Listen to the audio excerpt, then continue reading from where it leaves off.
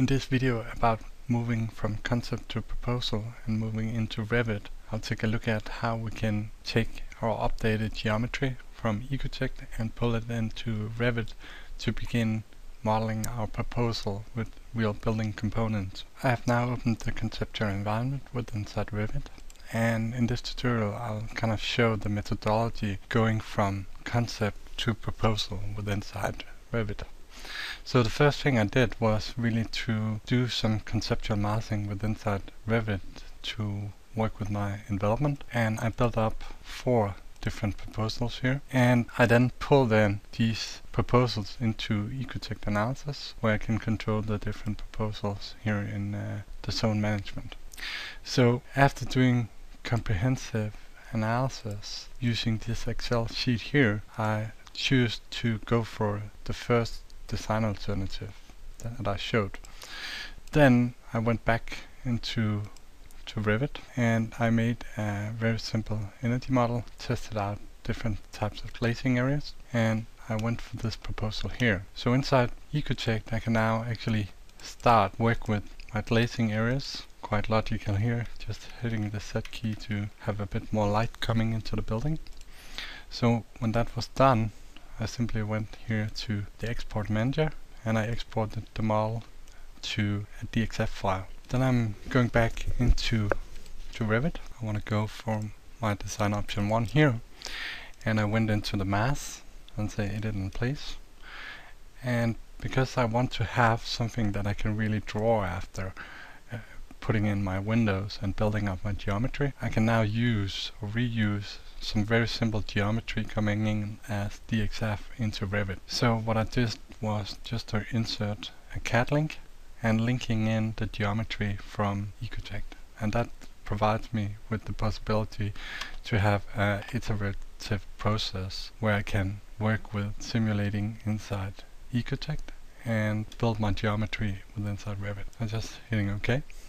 So you'll see that now I really have my geometry and the print of the windows. So I want to go into the main model here, and what I want to do now is that I want to go either just to wall and say wall by face, or I can go to the massing tab here and I can say wall, and then I can choose the wall that I want to work with, and then I can begin pulling on my walls here. So going on like this and pulling on my walls here at my geometry. And to take a look here, we can go to shaded and see that now we're beginning to pull on some walls here. So as you'll see, this is a quite simple process, and I can just move on doing this. Then I want to hit on some floors here, so I can simply hit here, here, here, and here, hitting on my mass floors.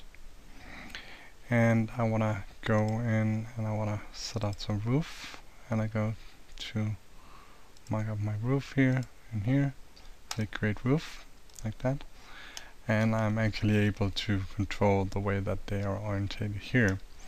So what I'm working with here is just some very simple geometry that can make sure that I still have a quite flexible model before going in and choosing the actual constructions in the model.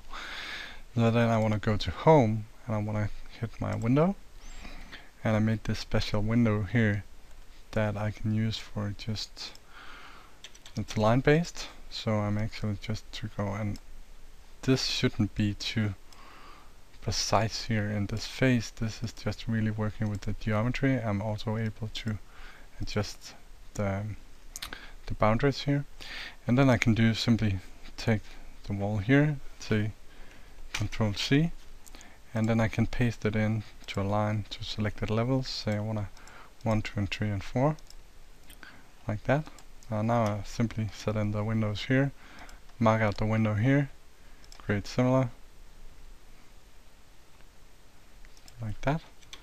And of course I can subdivide these glazing areas into more than one here.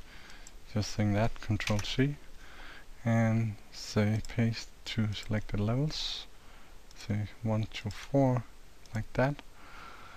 Okay, so really that's quite an effective process.